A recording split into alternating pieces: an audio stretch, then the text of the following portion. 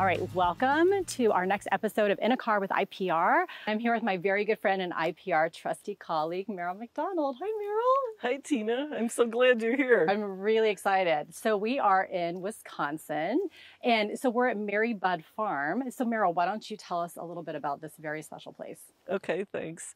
So Mary Budd Farm is a 108-acre horse farm that my family and I own, and that we use in conjunction with my firm, Gagen MacDonald, to do leadership retreats. And so we do a lot of leadership retreats with the horses, which is part of what we're seeing behind us right here. And you came to participate, which is awesome. And the farm has been in our family now for just a couple years. We actually moved from a different farm to a better location. And I'm very excited about really having everybody here to enjoy it. Yeah, so why don't you tell me a little bit about the leadership retreats? What is the overall goal, the passion? So like, what is the purpose of what we're doing here? Well, so we do a variety of retreats, which are all around helping leaders really get in touch with themselves and really become a better leader. But this particular situation is working with the horses. And the reason we use the horses is that horses are prey animals, and they're very, very sensitive to energy.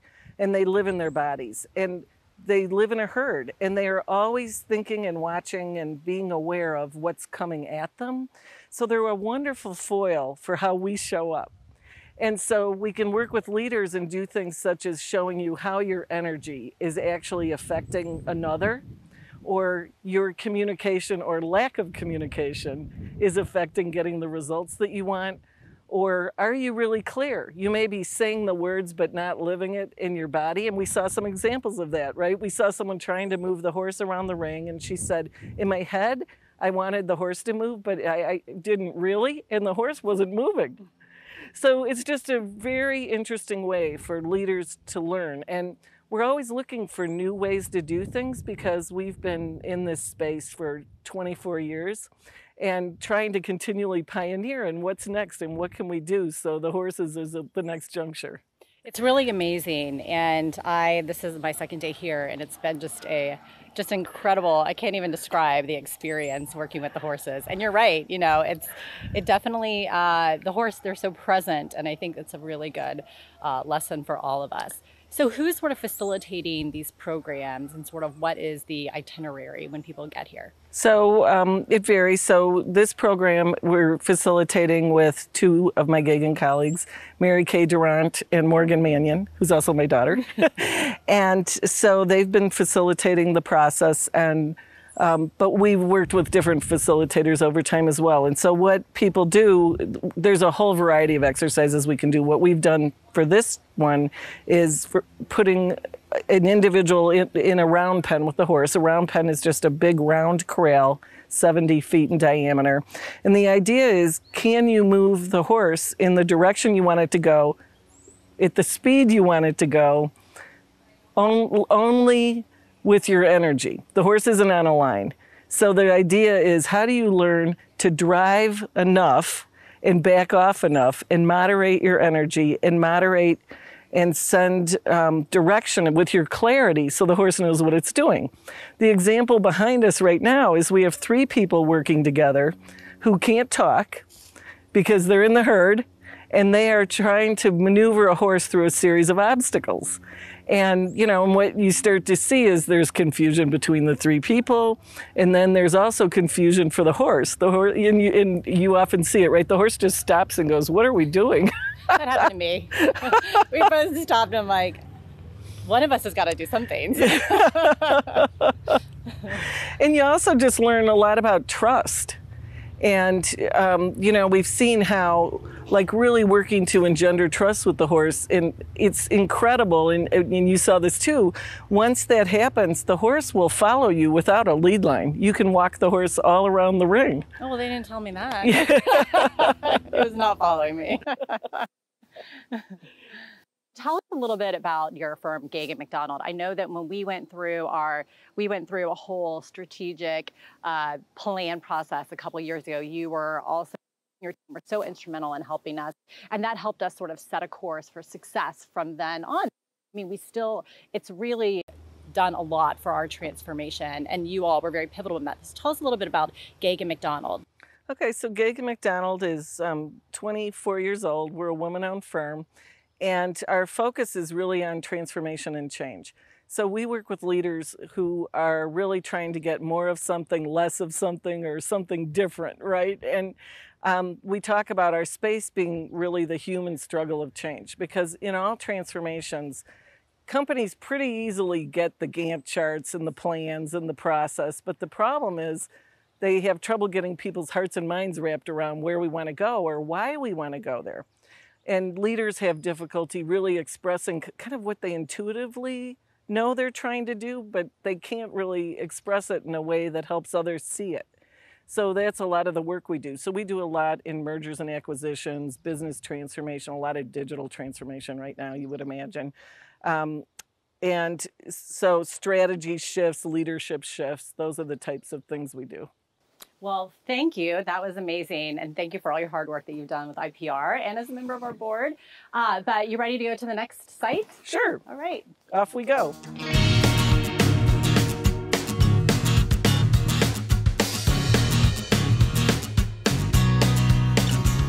Okay, Maril, you want to tell us who we're with? Yeah, we're here with True Blue. And his name's Blue because he's a blue roan, as you can see from this silver coloring throughout his coat here. He's a very nice horse. He's a great guy. Yeah, he's a guy. And you said he was a research horse. Yes, he's very into research. He look. Yes, he's look. Like, did you say research? Yes, he's like, this is my thing. Oh, I love him. So I want to, it's great. I feel like we're having like there's two participants. Yeah, there you go. Yep.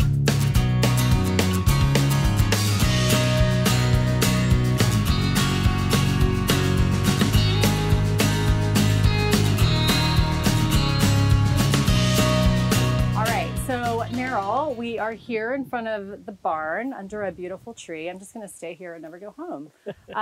So we have a study with PR News, and we asked some questions about the structure of the comms function and what we're seeing in the future and what we've seen in the past. And overall, a lot of our respondents said that they've seen an increase in the number of responsibilities handed to the comms function.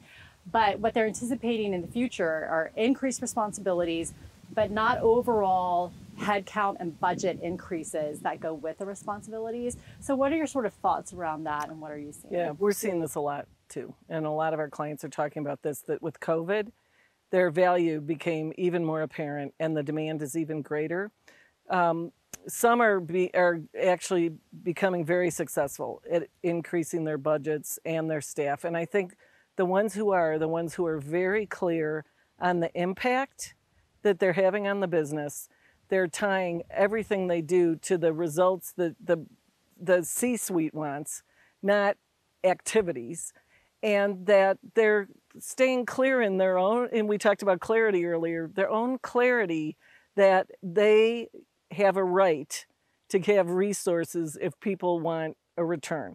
And this is one of the things I think we struggle with often as communicators, is that we want to keep producing and pleasing and helping the business at our own expense. And we have to take care of ourselves as well, because one of the things that also we're seeing is change fatigue at a huge, huge level.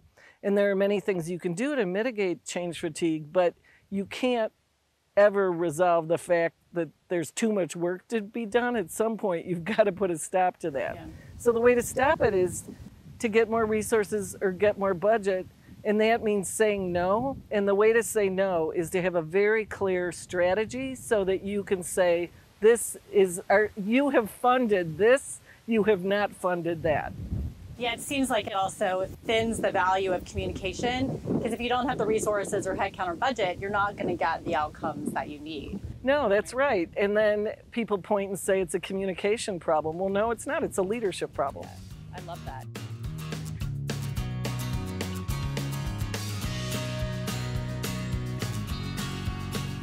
So I'm here with Maril and two of her friends.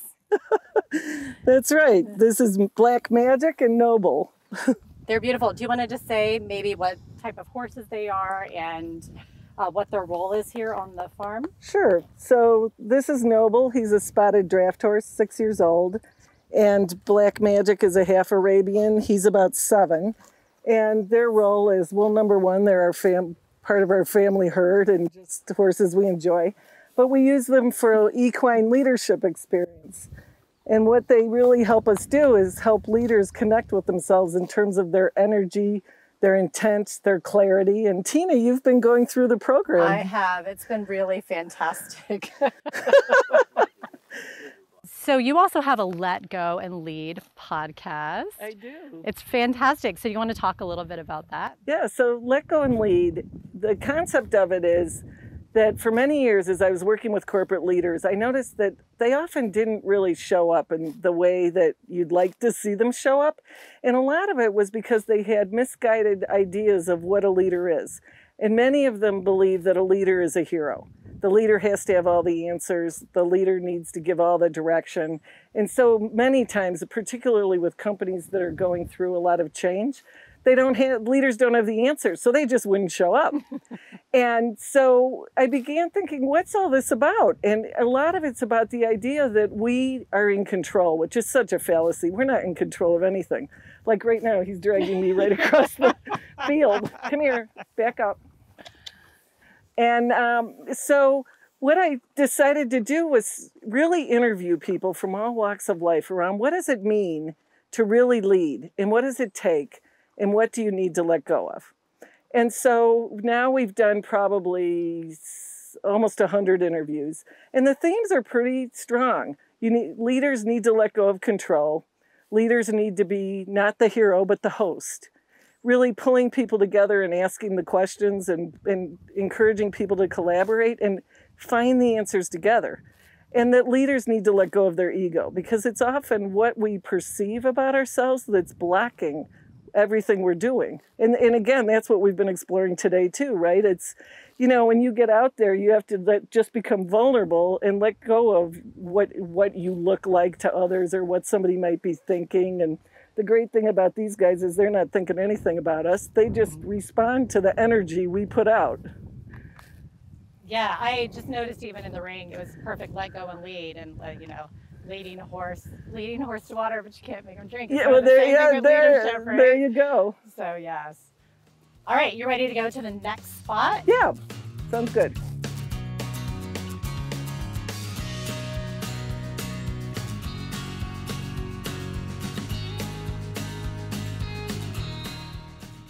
All right, here we are, back with Maril in a new place. Where are we? We're on the Fairy Hill. Fairy Hill, Fairy. So yes. You said your daughters named it Fairy Hill. They named it the Fairy Hill because they both love various mystical and magical stories, and we feel this is a very spiritual place. And the hill just has a lot of surprises and serendipity, and that's why. And it also kind of goes nowhere. This is like a road to nowhere. All right. So, what is your favorite word? Smitten. Smitten. Oh, I love it. Yes. And that's what smitten means. You're smitten with smitten. I love the word because one, I love how it sounds. The just ring of it. And I love what it means. And I think when you're smitten, you're giving yourself joyfully to something. And that's how I try to live. I don't always live that way, but so it's always been a really fun word for me. That's great. What about your least favorite word? My least favorite word, fine. Like, if you mean because people use it different ways? Yeah, they're not? Like, what do you think of this? It's fine. And you've probably heard, the whole, people use fine as a almost dismissal of things. So that really bothers me. And, there is a acronym for fine, which I won't say the first word. And the others are insecure, neurotic, and emotional. I love it. We can bleep it in it. Yeah. So what about your favorite book or a great book you've read recently? Let's see. I think one of my favorite books is Black Beauty, which I guess I'm thinking about it right now because we're here with the horses and the story.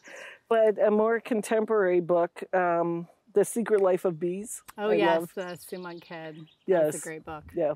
Yeah, she has some good that's ones. great. What about music? What do you like to listen Music, to? I like all kinds of music. I don't really have a favorite. Really? Yeah. So right now, if you could choose anybody to listen to, who would it be? Cher. Oh man, Cher is fantastic. I love Cher. She's And great. I've always loved her because I love her range of music, but I just love that Cher was always Cher. So if you could do any job other than what you're doing today, what would it be? I don't know. I love my job, I have to say. So I'm having trouble. Well, one reason I love my job is I get to hack my job to be anything I want because I own my own company, right? So, wrong question for Maril.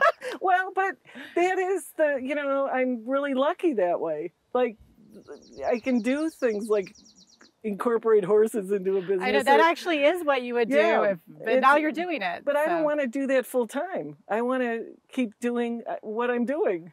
So, yeah, sorry. I love that. I feel like that's a great inspiration for everything of what we've done here today. So it's been great. Okay, what would you not want to do? What would I not want to do? I would not want to be an accountant. I would not want to be, I would not want any function that's about like controlling other things because I'm not good at that. I don't have any energy for that. I like to build things and let them go. So anything that was a lot of the really important things in business of rigor and discipline is not really what I enjoy. That has been a consistent theme through all our in a car with IPRs, I feel like, with people they're like, don't want to do. All right, anything to close us out that I forgot to ask you that I should have asked you, besides what I'm going to ask you later? Well, I don't know what you're going to ask me later, but so I do have to say, and in case I don't get a chance with another question, I am just so blown away by everything that IPR is doing, and I'm so grateful to be a trustee and have the opportunity to work with your leadership. It's really been fantastic, and just the whole role and space that IPR plays in driving better measurement and metrics, it's so important to our careers and to our field. Thank you, Maril. That means a lot coming from you, so thank you. And look, we're hugging again. It's post-COVID and we're hugging again. So this wraps up our episode of In a Car with IPR. Thanks for joining us. If you like it, like this video, subscribe to our YouTube channel, and we'll see you soon. Bingo. Thank you for watching this episode of In a Car with IPR. Want to make a tax-deductible contribution to support this series and fund research in the profession? Please visit us at instituteforpr.org/contribute.